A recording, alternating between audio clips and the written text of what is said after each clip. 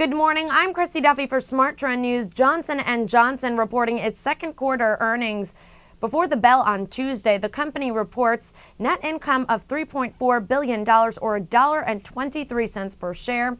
Excluding certain items, net earnings for the quarter were $3.4 billion or $1.21 per share.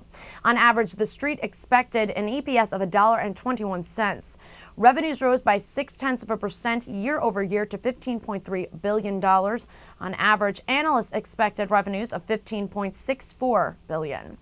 CEO William Weldon saying, quote, "Our second quarter results include strong growth in a number of our recently launched products, which contributed to solid earnings. Remedial actions to address the product quality issues at McNeil Consumer Healthcare are ongoing and of high importance. At the same time, we continue to make significant investments in acquisitions, strategic partnerships, and in advancing our pipeline, positioning us for future growth."